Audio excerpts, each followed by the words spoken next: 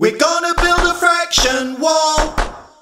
Build it nice and tall.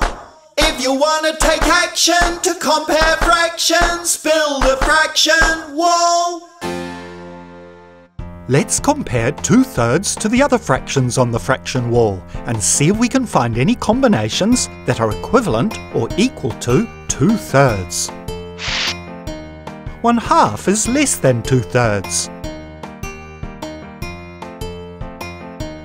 And 2/2 are greater than 2/3. So we can't use halves to make an equivalent fraction to 2/3. 1/4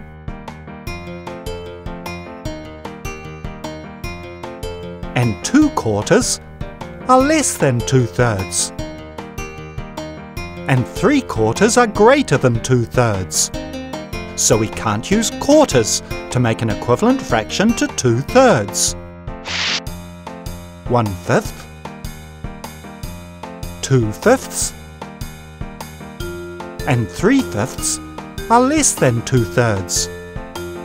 And 4/5 are greater than 2/3. So we can't use fifths to make an equivalent fraction to 2/3.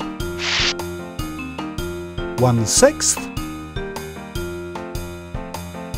2/6 and 3/6 are less than 2/3. But 4/6 are equal to 2/3. So 4/6 and 2/3 are equivalent fractions. 1/7, 2/7, 3/7 and 4/7 are less than 2/3. And 5/7 are greater than 2/3. So we can't use sevenths to make an equivalent fraction to 2/3. 1/8, 2/8, 3/8,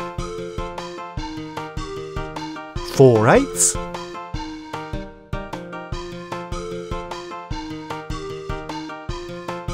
and 5/8 are less than 2/3. And 6/8 are greater than 2/3.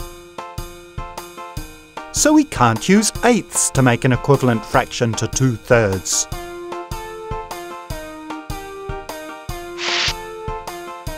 1/9, 2/9, 3/9,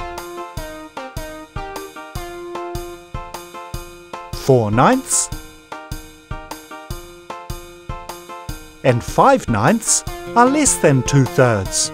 But 6/9 are equal to 2/3. So 6/9 and 2/3 are equivalent fractions.